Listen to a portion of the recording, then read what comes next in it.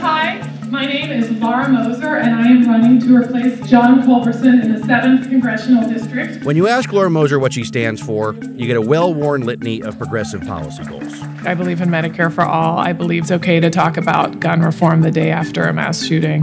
I believe that climate change is not a controversial topic.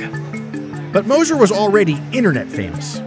In 2015, her then 2-year-old threw a tantrum at the White House. The photo went viral.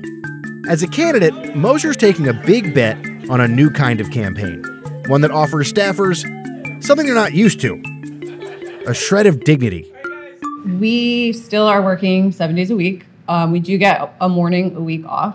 It is a huge help for morale. It's a huge help for just not being like the level of exhausted that we usually are. So it's a 6.5 day week. Yeah. You work. Yeah. With this is the cushy campaign right. gig. Yeah. The line on campaign work is that it has to suck. Some staffers this year are demanding it suck just a little less.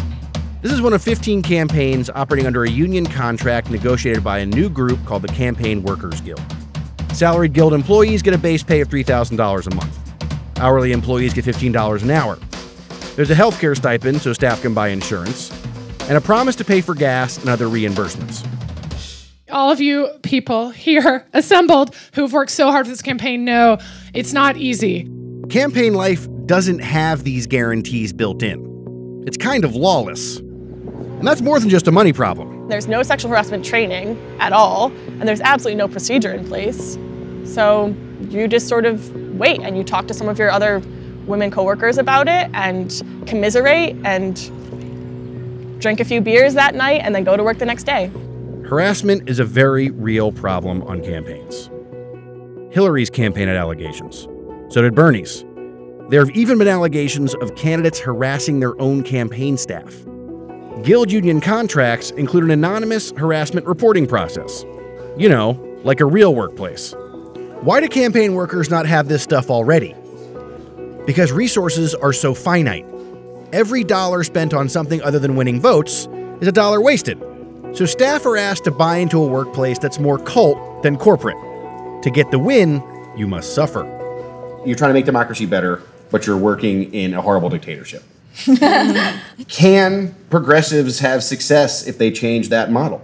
Can progressives have success if they don't change that model? I'd say would be the better question. Times are changing. We're much more aware of, like with the Me Too movement, some of the things that have been going on in workplaces that just aren't acceptable anymore. I don't think that, especially now with this movement kind of taking off and more campaigns unionizing, I think that a campaign that's refusing to unionize, I don't know how they're going to succeed against candidates that are sort of like taking that extra step and making sure that they're practicing what they preach. The campaign manager told us she has had to move precious dollars around to cover the cost of union benefits. She called the amount trivial, but other campaigns wouldn't take this chance. More money for campaign staff means less money for campaign ads. Moser is okay with that.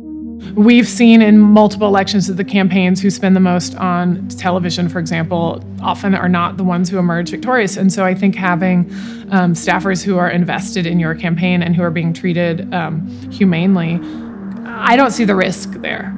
And if you go down because you let people take sick days, then that's fine. That's a noble way to fall.